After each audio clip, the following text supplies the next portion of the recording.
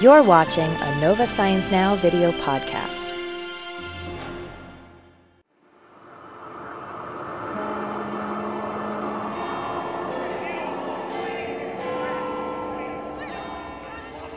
In an election year, people might disagree about who makes the best candidate, but you don't hear much argument on the merits of democracy, that millions of average people can together make a wise decision.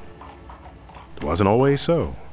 In the early 20th century, this controversial Englishman, Sir Francis Galton, tried to statistically test whether mobs of common folk were capable of choosing well. And, as our musical correspondent Rob Morseberger tells us, what Sir Francis actually found was that, mathematically at least, there's often wisdom in a crowd. Sir Francis Galton was a nobleman and scorned the common masses. He thought that votes of governance should be left to higher classes. He'd prove with all the data from a contest inescapable of guessing even simple things the commoners were incapable. Ladies and gentlemen, step right up. What kind of contest might it be?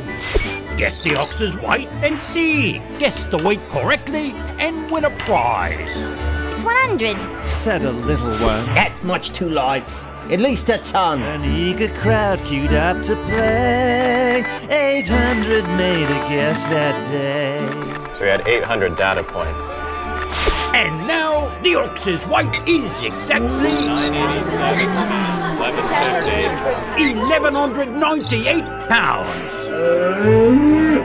There are no winners. Sir Francis knew the rabble would never guess the weight.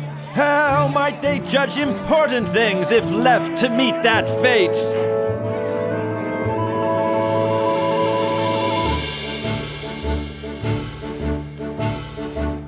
With mathematics, he would show how far they went astray.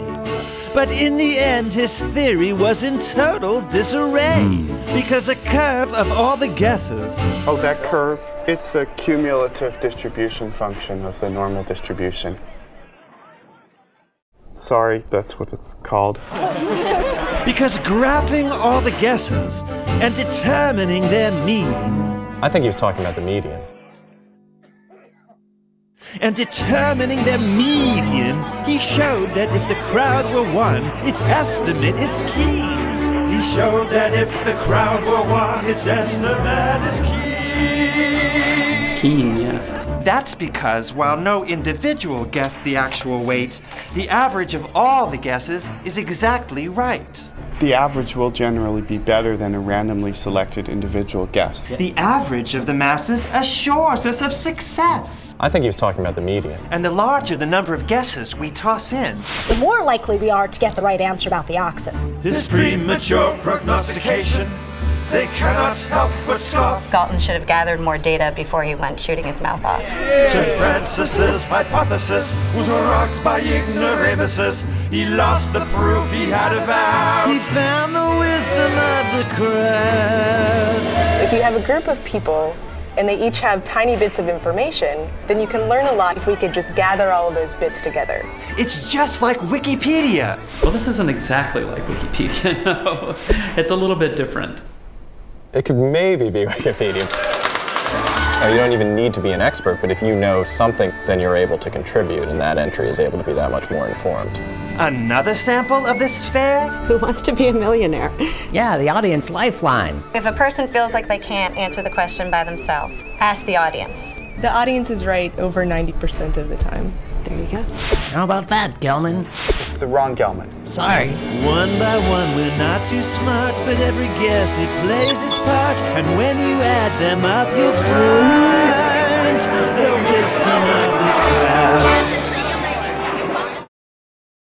For more fun science stories, watch the new season of Nova Science Now, Wednesday nights starting June 25th on PBS.